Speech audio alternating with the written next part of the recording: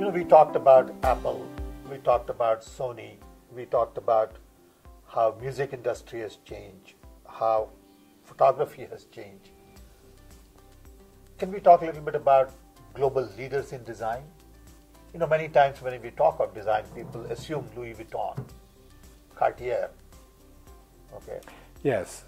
Who are the global leaders in design? Well, again, design is many things. So in the fashion area, there's the Cartier and the Louis Vuitton, as you say. But you can also look at the design of software and look at the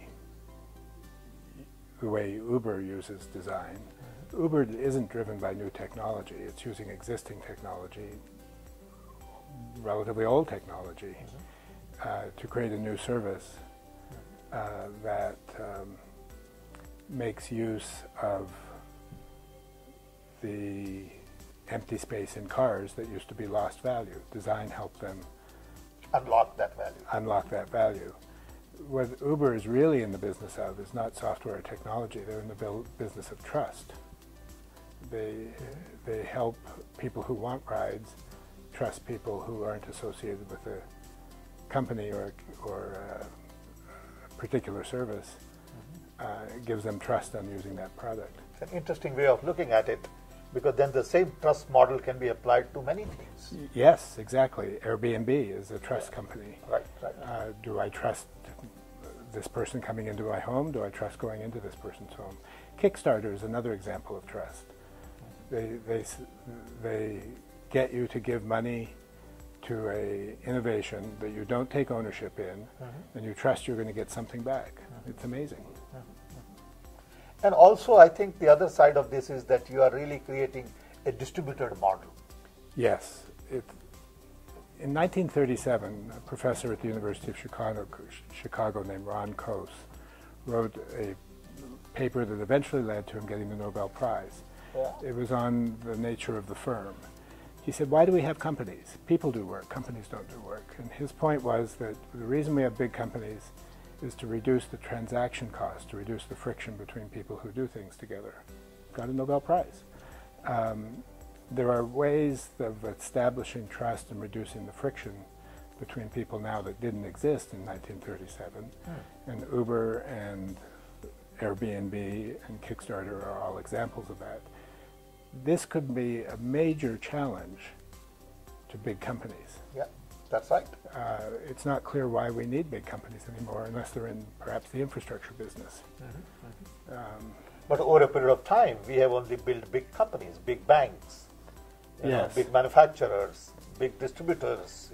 And in the age of economy of scale, that made so much sense. But now it makes less sense, particularly because when you get that big, you start to avoid risk, and you start to avoid experimenting with new things. Yes. And smaller companies have less to lose.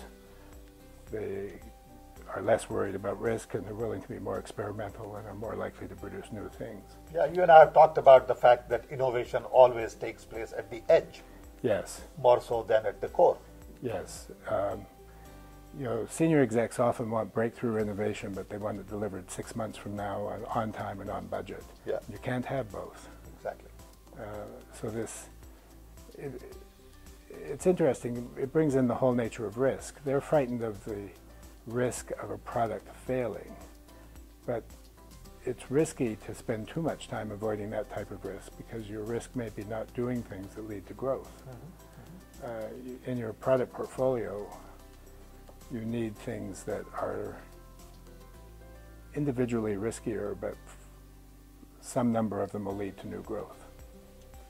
But going back to my original question, can we really say that these are the global leaders in design? They're leaders in providing examples, but very few companies actually operate worldwide and use design as the leader in that. But Apple could be one. Apple is one. What happened to Sony? Sony fell into the trap that so many companies do. They were so enamored with their own success and they failed to integrate hardware and software, and they lost the edge. They seem to be coming back now with small cameras, but they have a long way to go. At one time, we all looked to Japanese for a lot of good consumer products, mainly in maybe 70s, 80s. That has changed substantially in the last 20 years, I believe.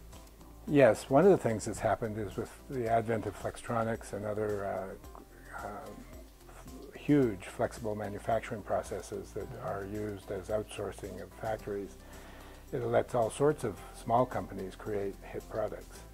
You look at Jawbone, or look at all the products people wear to monitor their body performance.